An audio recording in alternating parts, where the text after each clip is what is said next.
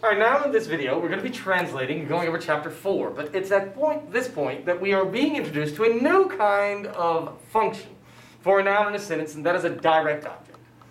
So far, we have talked about subjects. Subjects are the doer of the verbs. And so, for example, Marcus shouts. He does the shouting. Sextus falls. He does the falling. Marcus and Cornelia laugh. They do the laughing. But the direct object is the receiver of the action, not the doer. So if I were to say Mr. Adams kicks the chair, Mr. Adams does the kicking, chair received that action. Mr. Adams loves the copier. Mr. Adams doing the loving, but the copier receives that action. And so we will encounter these direct objects. Now in English, you usually know what the subject and the direct object is because of word order. So if you were to say, boy bites dog, you know that boy is the subject, he's the one doing the biting, and dog is the direct object receiving the biting. But in Latin, it does not matter. Instead, what does matter is the form of the word, not the word order. So if we look over here, there's a new form that is the form used for direct object, and we call it the accusative. So nominative, subject, direct object, accusative. And so if in the singular, and that's how it is divided, up at the top singular, down at the bottom plural. If your noun ends with am, it's accusative direct object. Um, it's accusative direct object. And em, accusative direct object. And this corresponds with the three kinds of nouns that exist in the Latin language. First declension nouns with the first declension endings. Second declension nouns with second declension endings. And there's a kind called third declension nouns that have third declension endings. Now note, in the nominative, subject, they're question marks because there is no ending. It's just whatever the word looks like when we encounter it. And in the plural, these are your endings as well.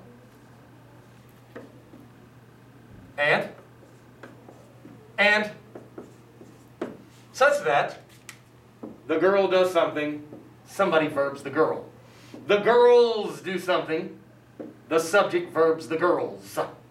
And that's the difference. So if I were to have written on the board the following, with my accusative ending,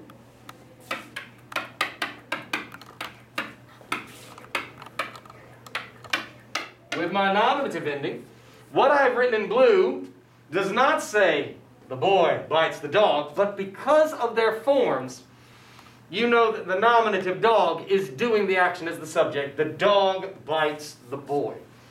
Word order in Latin, not important. What is important is knowing whether it has the form to be the subject, the doer of the action, or whether it has the form of the accusative direct object, the receiver of the action, the thing that answers whom or what after the verb. And let's see the forms that we encounter in chapter 4. So it says, Sextus est puella molestus. Sextus is an annoying boy. Subject, linking verb. Remember, est and sunt are linking verbs. They're equal signs. And this is my CPN.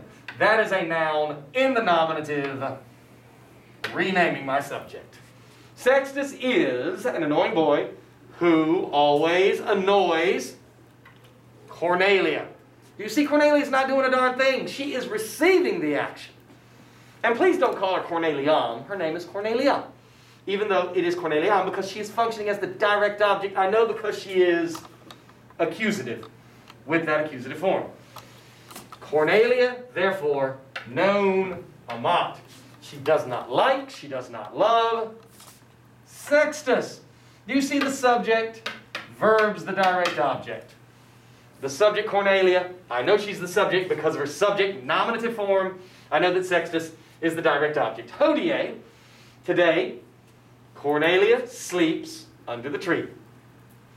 Sextus spots, catches sight of the girl. Sextus is doing the action. The girl is receiving the action.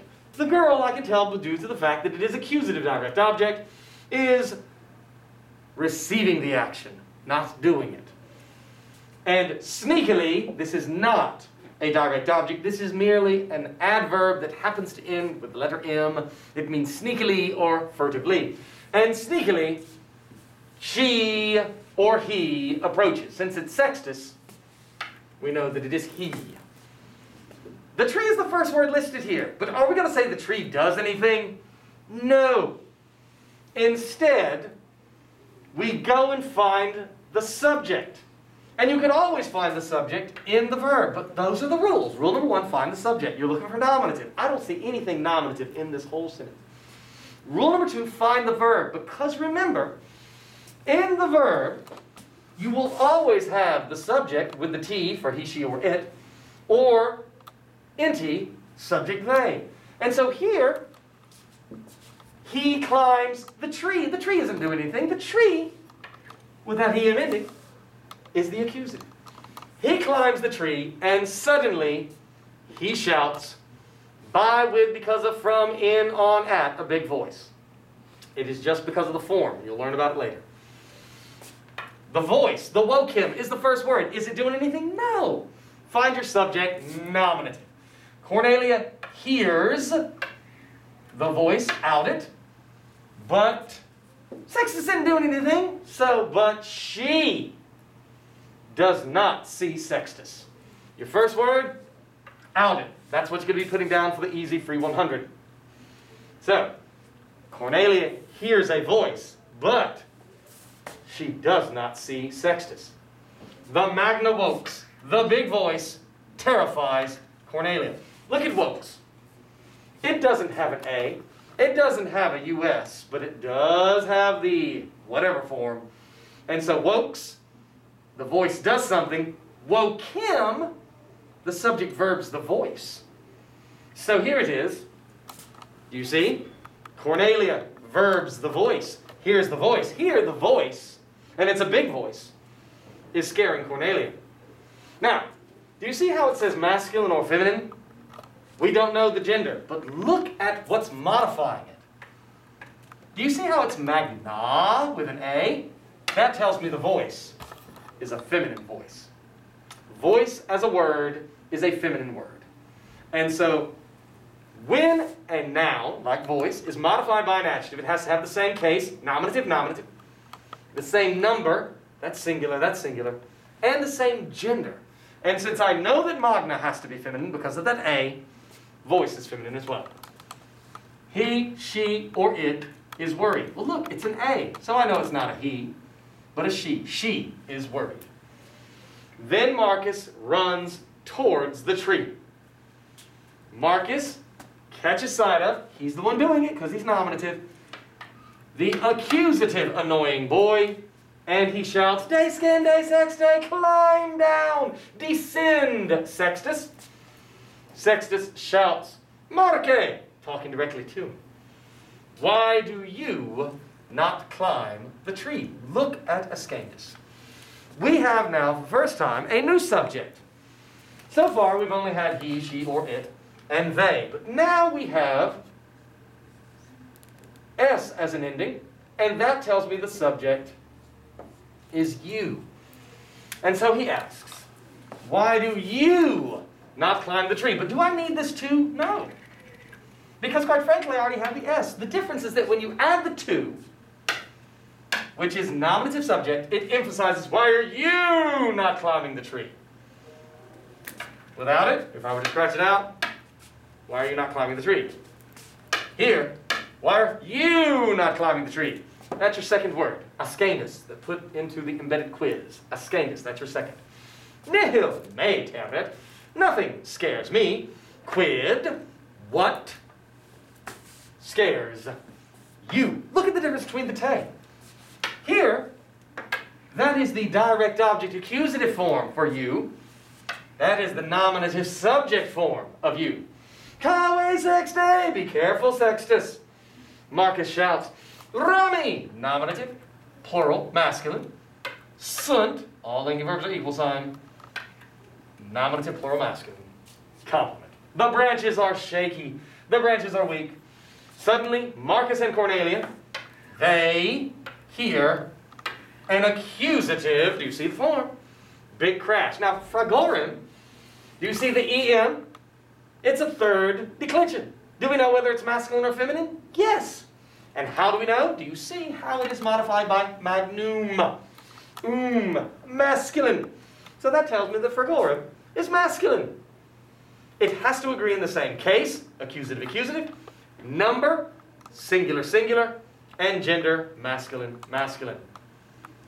Sextus falls out of the tree. Marcus and Cornelia laugh, rident. But Sextus, non rident, does not laugh. One last thing in this chapter. If your name, or if the noun, ends with the letter US, like Marcus, Erwus, even Ramus, then when you talk directly to them, you will replace the US with an E. Do you see how we're talking directly to Sextus and we say Sexte? Shouting directly to Marcus and we say Marque? Talking directly to Sextus, Sexte. That is the only time in which it changes when you're talking directly to them, when it ends with the US. Your third and final word, Fragorim, that accusative direct object. The direct object, the receiver of the action. Thanks so much.